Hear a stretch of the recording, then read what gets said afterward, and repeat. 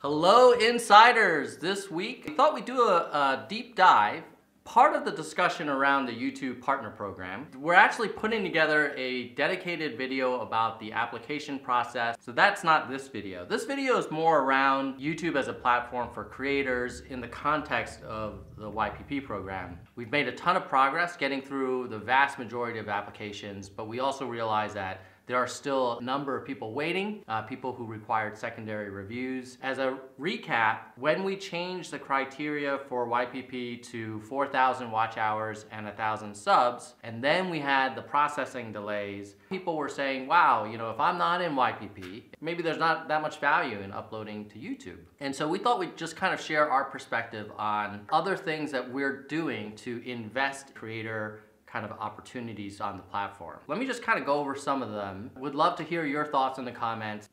If you're not in YPP yet, there are still some really interesting kind of benefits that maybe sometimes even we take for granted working here at YouTube. The first one, from a creator point of view, is the reach of the audience. We've hit 1.9 billion monthly logged in viewers. Great opportunity for creators to reach a global audience. A lot of those users will be searching for content. So it's not just a browsing experience, it's not just a subscribe experience, but it's also a great opportunity for creators to get discovered. Another thing that we've been investing in is the community tab. That's still rolling out. One of the cool features is you can actually include in your community post a video from other creators, but it's a great way to kind of put a little commentary and text and then have the other person's video underneath and can promote that to your subscribers.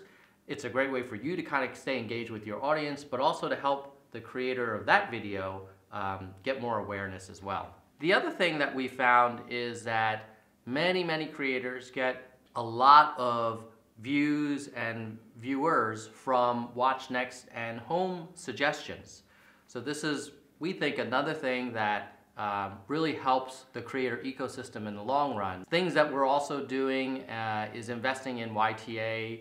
One specific example for YouTube Analytics in the YouTube Studio Beta is what we call the funnel report, where we show impressions, click-through rate, how many of the impressions came from watch next and home, just to help creators understand like the overall flow of how a visitor reaches their video. So these are all examples of things that we're doing to help creators reach a big audience. Once you have that large audience, even in a world where, let's say, you're still waiting for a YPP decision, we know that a lot of creators are able to earn significant revenue off of YouTube based on their YouTube audience. The other thing that is maybe kind of overlooked sometimes is not just the audience, but sort of the plumbing and infrastructure to kind of make all of this happen. So as many of you know, every minute there's 400 hours of new video uploaded to YouTube.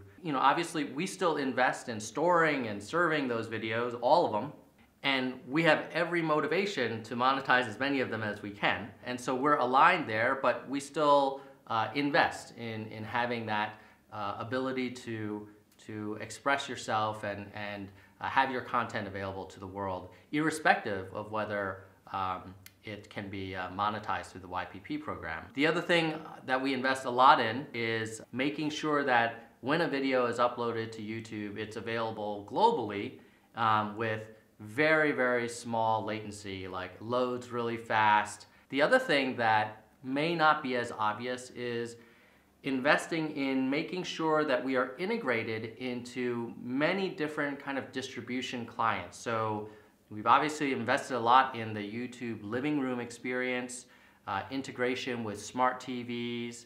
We transcode every video into dozens of different formats and sizes. And that's all to make sure that when you upload your content to YouTube, it is as globally accessible as possible. We also do a lot around the captioning investment and crowd captioning, speech-to-text auto-captioning, more and more ways that try to get your voice heard. Another thing that you probably heard in the past is our investments in making sure the platform is safe. So we have been growing our team to a goal of 10,000 that are focused on making sure the content on YouTube is appropriate. And you may be thinking, well, how does that help me? You know, my content is fine. You know, if there's a lot of inappropriate content on the platform, it hurts everybody. You know, it turns off viewers, it's not good for advertisers, it's not right. So we obviously invest in that. Same thing with copyright.